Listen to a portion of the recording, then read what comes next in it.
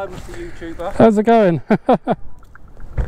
You made me famous. Oh, the roundabout, yeah. Yeah, how's it going? Yeah.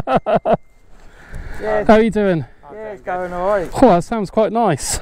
I know, it's only a 4125 as well. Yeah, what have you got? A straight pipe on it, near enough? I brought it off my brother, and the person that did that, yeah, straight pipe did the whole Damn, of it. that's nice.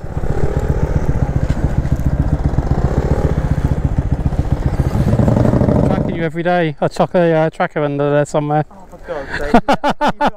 Yeah, Yeah, that's it. There's a tracker under there. So. yeah.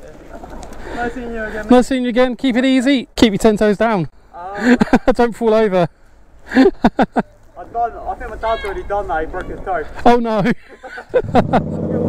See you later. Ooh, someone's been camping. What we have here is the second best farm nearby. No, I'm joking. It's a good farm. It's a great farm. I'm not putting any slant on it. It's a good farm. I just have my preference to a Haylen Island farm. It's so elite. And you know what? The thing I love about... I'm going off a little tangent here. The thing I love about the Haylen Island farm is everyone in there is so nice, and it's like old school sort of respect you don't really get from a lot of shops now, a lot of places. And a lot of places they're just looking at the phone, staring at the CCTV cameras the whole time and following you around. But this one, they're just very nice and they're human. There's no better way of putting it than they are human. On the subject of shops, do you know what I really hate? Quite a few shops I get profiled in. It's because I'm a little bit above average height and definitely above average weight. But it's probably because I also wear my gear all the time. And like, to be fair, my sleeves are rolled up. I do look a bit rough because of my tattoos and all this, but almost every shop I go in I get profiled and I hate it, because we shouldn't be judged like on the way we look so much like that. And ironically enough, it's not the white security guards that do it. They're actually the ones that do it the least. The people that profile me the most are minorities that obviously get profiled themselves. So it's just a bit of a weird feeling. I don't like it, but you just have to get on with it. And the most ironic thing is I worked security in a shop at one point, and I've also been there. I've been threatened with knives and had heavy ass stuff thrown at me. While we're here, there is another thing I want to say about me that people probably do not know. Even very close friends or family members may not know. There was at one point in my life where I had tics, where my eyes would be going crazy, and I would do weird things like that.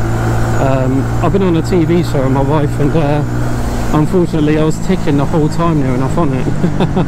I don't know if I'll be able to show the footage because copyrights and all that, but I do unfortunately still get tics now. However, I can hide them incredibly well. And when I do these videos, you will not know I've got them, because I will edit them out or redo the part. But if you talk to me in person, 99.9% of the time, you will not know I've got tics. They only get set off with when I feel a certain way. If I have certain subjects to talk about, or feel really down about something, they come up. I'm going to leave a bit of it in when I'm going to talk about awkward subjects, remove the subject matter after, because I don't want all my business out there, and leave in the ticking thing so you know what it sounds like or what it's like for me.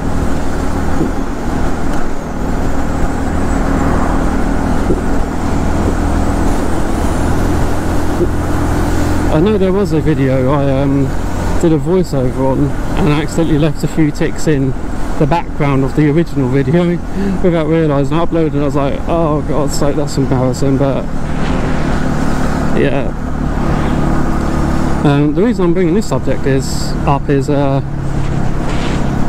one of my favourite content creators, shall we say, has tics, and I asked them if they had tics, and then after I thought to myself, oh, why did I say that for? Because what's the point of like, I don't know how to put it into words. It could get them down and make them realise, like, after a while you can kind of forget your issues, but then they can creep back up. But yes, like, I can't help it. It's such an annoying thing to have. It's not like a thing you learn, it's a thing that sticks with you forever. It just changes slightly with time, I suppose.